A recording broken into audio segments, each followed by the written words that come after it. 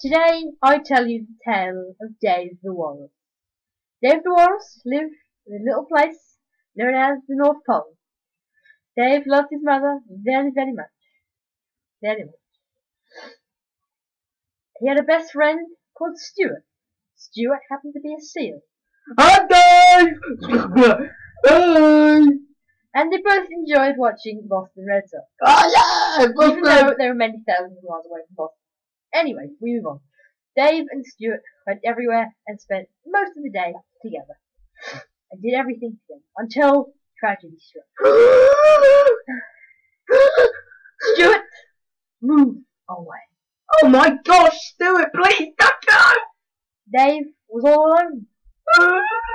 Most of his time lazing around, doing absolutely nothing, except eating fish, of course, which obviously was.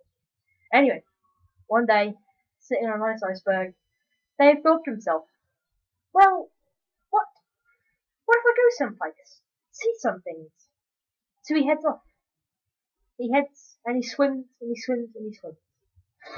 Jumping on various cargo ships, and monitoring on various, and floating on various icebergs, until he lands on a coast. A distant coast, a concrete jungle, in Canada. Canada!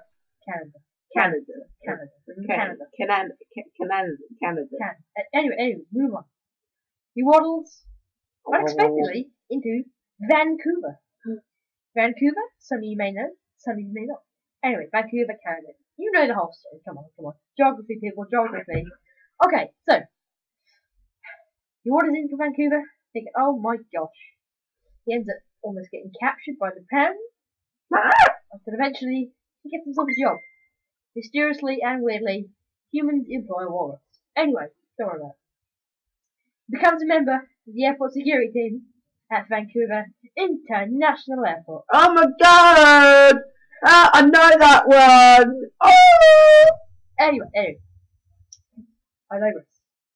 Basically, Dave spent most of his time 9 to 5, scanning people and doing various things, mostly confiscating fish products. Anyway, one day, in his lunch break, he waddles outside, has a waddle around, and discovers the fish and chips stand. Oh my gosh, he says. Oh my gosh, fish and chips. Oh my god. Anyway, he waddles up, about to order his best slice of bad Cadigan chips, until he noticed the man behind the counter. But it isn't a man, remember people. It isn't a man. It happens to be his notorious friend, Stuart the Seal. Stuart! Okay, so he meets Stuart, and it all happens.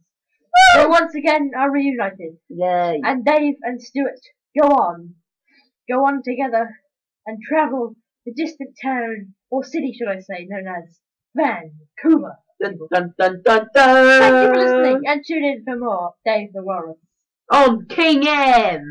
Dun, dun, dun, dun.